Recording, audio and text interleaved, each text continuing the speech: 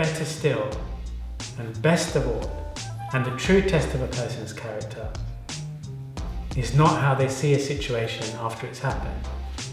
You know what it is? How they react. You know development when you react well. To some degree, everybody can react well after some time, but you know when you've done well when you react well. That's when it's become you. That's when knowledge and wisdom and meditation has become you, when you react well. So you're pushed and you react well. That's the only time you know that you've grown. Honestly. And I call that maturity. When you've reacted well. So what I want you to do is to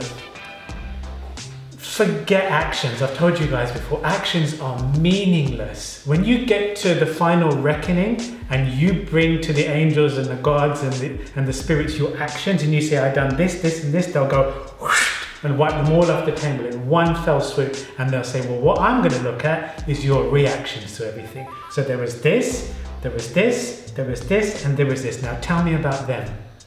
And you'll be like, but I done this, and I done this, I worked for this charity, I done this, I was a yoga teacher for 20 years, and they go, I don't care.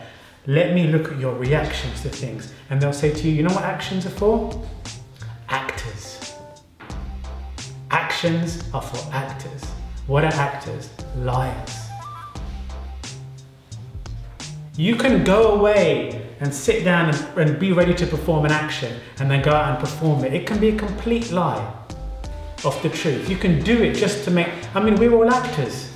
We put on our happy face, we say, I'm okay, everything's fine, and you're completely lying and you know you are. That's human beings, we are liars, okay? We're actors, we're liars. We're all Maya-based liars. The truth, you all know you're all lying most of the day. When someone asks you if you're okay, you don't tell them the truth. You don't tell them your life. You tell them what you want them to know about. You act. So God in the universe is going to look at your actions and say, well, anyone can act. There's probably 10% of it that's genuine. The rest of it, you're acting.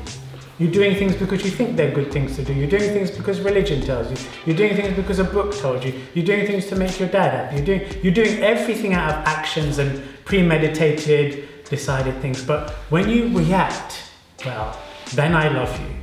When I see that someone's hurt and everyone else has walked past them and you show compassion, I love you. When you see that where you could have been angry and you settled yourself down and you gave a hug where you could have given a slap, I love you. When you stopped and you taught and you gave someone wisdom when you could have told them off, I love you. That's good. That's your true self when you're forced to react and you respond. That's who you are, not your actions. Me, 26 years of yoga teaching means nothing if I don't stop myself from being angry at someone and hating someone. You know, all those years mean nothing because I've learned nothing truly.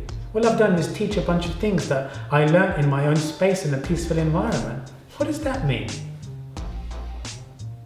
But in my daily life, am I really practicing it? When I'm pushed, am I responding well? This is why we say we don't like walking, talking textbooks as teachers.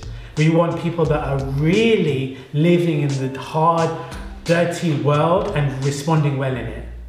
And we're teaching people to react well to things.